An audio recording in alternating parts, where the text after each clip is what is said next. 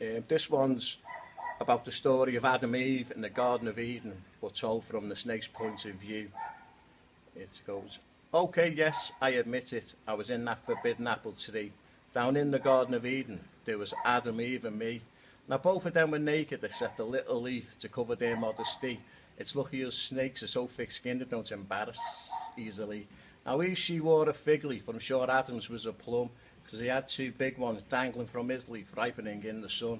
Eve whispered into Adam's ear, and his leaf it began to rise, and a long big pink snake with a big red head popped out by surprise.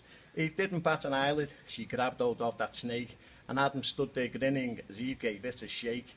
It must have been some kind of cobra, because it soon began to spit, but the venom didn't bother Eve, she just tightened up her grip.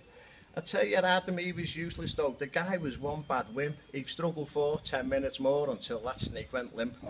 The way she choked that poor old snake, I thought she might do the same to me, so I just quickly hissed off and I slid up in the tree. So I didn't tempt nobody, I was hiding out of sight when Eve, she plucked the apple and Adam took the bite. At that moment all hell broke loose and the sky turned black. I tell you, Adam shit his plum leaf and he tried to stick it back.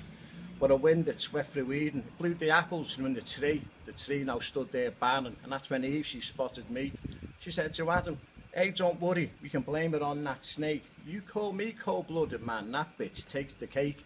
Just because I speak with a forked tongue, I've got to, I'm a snake. It was them two horny bastards that made the big mistake.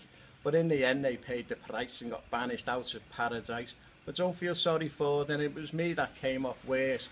For that bitch pulled me out the tree for the very thin snakeskin purse.